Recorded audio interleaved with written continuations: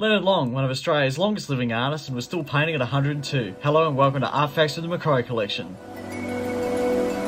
Leonard Long is one of Australia's greatest post-war artists, painting a vast majority of the Australian landscape in almost picturesque quality. He was born in 1911 and grew up in Mittagong, 40 kilometres west of Wollongong in New South Wales. Starting his interest in art quite young, his mother took him down to work as an apprentice watchmaker. The owner of the business was also an artist who helped Leonard get into painting. By the late 1930s, he was a member of the Royal Art Society. By 1955, Leonard was painting full-time, and by the late 60s, he was taking regular trips to the bush to paint the Australian landscape in his Toyota Hiace, which he did for 15 years. Leonard Long also enjoyed working with other artists, most notably Australia's greatest Aboriginal artist, Albert Namatjira, both holding a sold-out exhibition together. Leonard Long was awarded an Order of Australia in 1993 for his service to art and held his last exhibition in 2011 at the ripe age of 100.